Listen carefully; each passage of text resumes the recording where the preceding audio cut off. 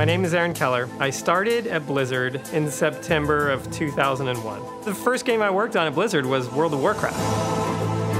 I was on the team that designed and built dungeons and cities. The producer of the dungeon group came into our office one day and he wanted to assign out the different dungeons and cities for the entire project. And we just wrote them all up on a whiteboard.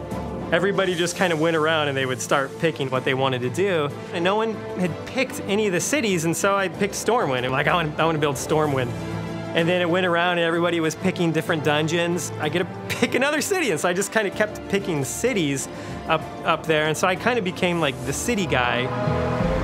I remember the first day that we put Stormwind into the game, we put this little Easter egg in for the team. When you ran into it, it would play, "We built this city on rock and roll."